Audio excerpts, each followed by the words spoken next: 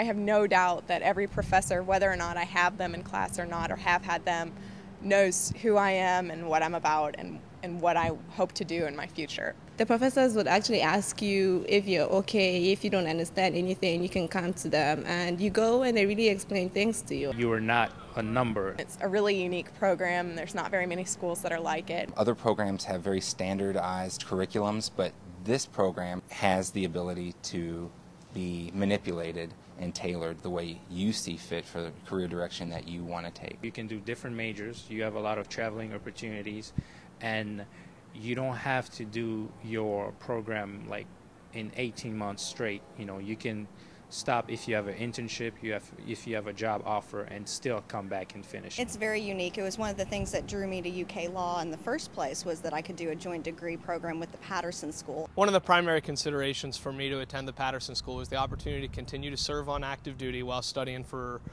within the Patterson School in a field that I think will be relevant to my future service. I grew up in West Africa, in Ivory Coast.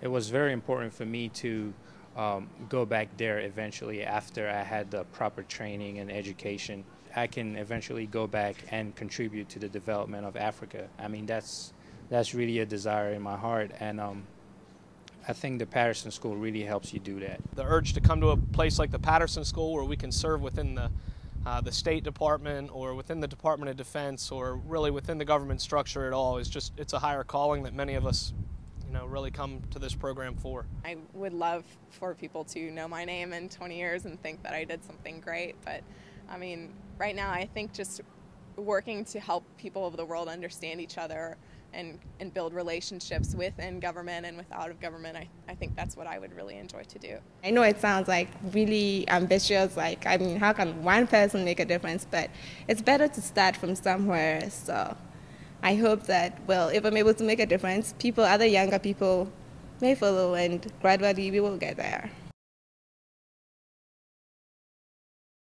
It's very hands-on.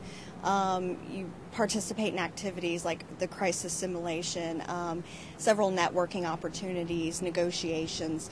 These are things that are actually applicable to the real world as opposed to just reading about them out of a textbook.